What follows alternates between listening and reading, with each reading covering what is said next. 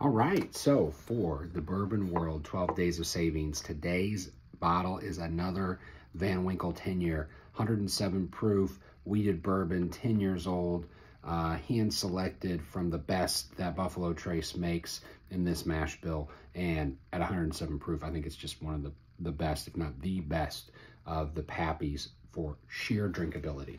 Now, if you don't happen to win this one in the stores, right to buy today, it's always good to have a backup. And people ask me all the time, what's the best bourbon? What's your go-to? I would say in the allocated universe, Weller Antique 107 is my go-to, but in the non-allocated shelf universe, Old Forester Signature 100 proof is really hard to beat. The heat cycling brick warehouses in the heart of Shivley really make magic, and if you've never had Old Forester 100 proof, you're missing out on one of the world's greatest bourbons.